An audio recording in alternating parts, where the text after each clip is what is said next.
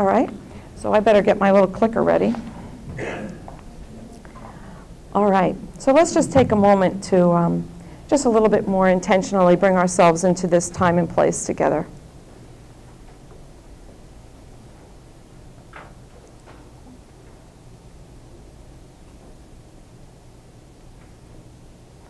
In the name of the Father, and the Son, and the Holy Spirit, amen. Lord, we thank you. We thank you for this beautiful day and the way that you nourish the earth. We'd like some rain, thank you. But you nourish the earth and you nourish us, and we're grateful for that. We thank you for bringing us to this time and place right here tonight. We know, Lord, that when we call on you and gather in your name, that indeed you're present. And so it is with great confidence that we do ask you, Lord, to be present. We ask you to bless our conversation and our sharing of our faith. We know that when we gather in your name, the grace and opportunities will flow. The grace as we listen to your word this evening and share our faith, and the opportunity to get to know you better, and through that knowledge to learn more about who you would have us be for you and for the world. And so we ask your blessing on us, all of us gathered here this evening. And so together we say, gracious God and Father, we enter into your presence, realizing you know us better than we know ourselves. You know the cares and sufferings we carry in our hearts. You call us to holiness, and we trust you to lead us together on our journey to be a renewed church. For with you all things are possible. Create us anew in Jesus Christ, your Son. Liberate us from all that keeps us from you. Heal us from every form of sin and violence. Transform us to live your word more profoundly. Awaken us to the sacred. Rebuild trust among us. Enliven our parishes. Reunite our families. May your Holy Spirit empower us to live as a community of love, freed to share in your work of recreating our world and restoring justice. We believe you are doing something new, calling us to arise together in Christ to celebrate the fullness of life. Amen. In the name of the Father, and of the Son, and the Holy Spirit. Amen. Thank you. Okay, so an overview of Arise. And this is where I may just ask all of you to kind of help me out here a little bit. So where do you have to go to participate in Arise? Somebody, where do you have to go? Do you have to get on an airplane? Right in your parish, exactly, right in your parish. We're not asking you to travel up to Monterey. It's up, right, Monterey? Yes. Oh, I had a 50-50 chance. So we're not asking you to go to Monterey. We're not asking you to go too far. Some of you did have to travel a little bit to get here tonight, and we sure appreciate that. But we're trying to group these workshops in places that will be convenient for you. But in terms of participating in the faith-sharing communities, it's going to be right in your home parish. Okay, so that's where you have to go. So when are we going to start this? October 5th. Wow, somebody even knew the date. Do we know what that happens to be? The 27th Sunday of Ordinary Time. And that's the time that we suggest that you start. You don't have to, as I said, but that's the time that we suggest you start. Oh, I already cheated and gave you the answer to the next one. So season 1, 6 weeks. Every season is 6 weeks, and you meet once a week, 90 minutes. Where will you be meeting?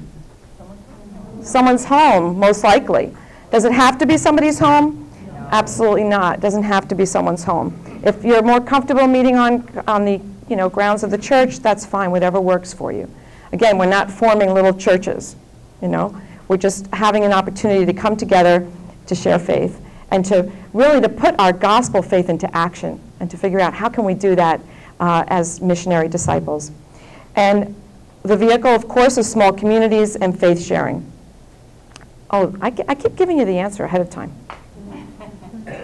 So I was going to say, so who's going to be doing this? Who's going to lead these groups? And who are they? Oh my God, that's you. Isn't that wonderful? So it's exciting, really. And I know that each of you have exactly what you need to lead the group that you'll be leading. Some of you are going to lead groups together, right? You have some co-leaders, which is nice, because guess what? Your groups are going to grow, and we encourage them to grow. And we have to learn a little bit about that, too, because sometimes we want to hold on to what feels safe and comfortable. And, oh, my gosh, well, we love each other, and we don't want to have anybody new because maybe it'll change. And then what will we do? We'll become better, we'll become stronger, because as the body of Christ, we know that each of us has something to bring, some talent, some gift, some experience. So I really encourage you to stay open. There's nothing wrong with you. We're not telling you that you have to have a new group every session, a season, not at all. You know, of course you want to stay together. But be welcoming as much as you can to somebody new. And if you're co-facilitating, guess what? You're one of those people that when your coordinator says, we have a whole new group. So can some of those co-facilitators jump off now and lead a group on their own? You might be called to do that. So train facilitator in each community. And we ask that each community member have their own book, because it's, I mean, some people, you know, couples like to share, but you do like to make notes and that sort of thing. So I get that question a lot, so we thought we'd just offer that too, that's really the ideal, okay? All right. So the principles and guidelines of faith sharing, of a faith sharing community.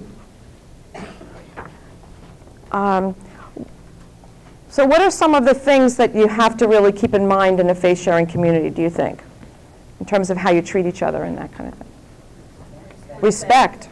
How did you know that was the first one? Oh, it's not the first one. It's the second one. Keep confidences, though. I bet someone was going to say that, right? Confidentiality is just absolutely, that's why it's number one, really, because it really is very important. When someone faith shares, it's something that is very personal and can be private. And certainly, we're faith sharing from the first person, so I would never repeat what Terry said during faith sharing, because it's her faith story, not mine. So we have to keep confidences. And when you look, many of you may have this Sowing Seeds book, and you'll see that it does have even a sower's commitment as something that you can print out and you can have everybody sign in your group, or certainly go over it so that we're all on the same page about what's expected from, from the group members. Keeping confidence, respect and openness. Respect and openness. So when Paul shares, I hate walking out of your camera, but when Paul shares something like, well, are you old enough to have a grandchild? Probably not. I have 8. Wow. You need a round of applause, I think. That's beautiful. So when Paul shares that, in a session, that he experienced the presence of Christ in the face of his newborn grandchild. Really? That's not what I'm going to say, right? I would never question that. I mean, what can I learn from that? If I've never experienced that, where am I looking for the face of Christ, right? So when we share with each other, we have an opportunity to grow in our understanding of how and where we can meet our Lord. So we want to be open to that, obviously, and respectful, and listen with an open heart and open mind as people share. So maybe this guessing game, how's this guessing game going? Comfort level. That's really important, too. Everybody should share at their comfort level. So, the process of evangelization is a lifelong process. The process of growing in our spiritual life, a lifelong process. No one's better, higher, further along. We're just in different places at any moment in time, aren't we? I mean, I know for myself it's true. My faith journey, it's almost like a spiral, I kind of like to think of it. Hopefully I'm moving upward, But at times, I kind of stall and fall back a little bit and have my doubts and my questions and like, where did that come from? I never worried or thought about doubting that before. What's happening now? Well, maybe there's something in my life or something happening. We recognize that, and we try to find ways to recommit and to grow deeper in our faith, and we just move, we are evangelized in so many different ways, and we move along that spectrum. So we need to really be open to people's growth and where they are, and letting people share at their own comfort level, letting people kind of grow into it. Speaking in the first person, I think I just kind of alluded to that, right? It's this is where I experienced in the scripture, this is where I experienced God speaking or how I made the connection to my life.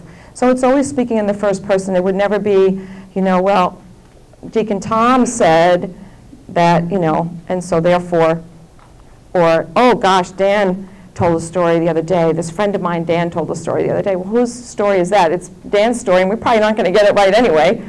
So, you know, it's one thing to say, gosh, I heard about something that happened out in the world. That's what we're doing. We're looking at the world, and then we're saying, looking at Scripture so that we can understand what's happening in the world. And then beyond that, well, what am I supposed to do about it? How am I supposed to react to what's happening in the world? So it needs to be from where I'm living. And not that I have an answer, but that these are my own thinking and what's happening with my faith and how I'm growing through my understanding of Scripture and how that's affecting me. So first person's important. And then action. You know, at Renew, we really focus on this, and this is one of the things that I think is so wonderful, and probably one of the reasons the bishop was interested in this program, is that beyond forming the small communities and having that opportunity to share faith, we then challenge ourselves at the end of every session to say, what am I going to do this week now to put this faith into action? And we're going to talk more about that in terms of how do you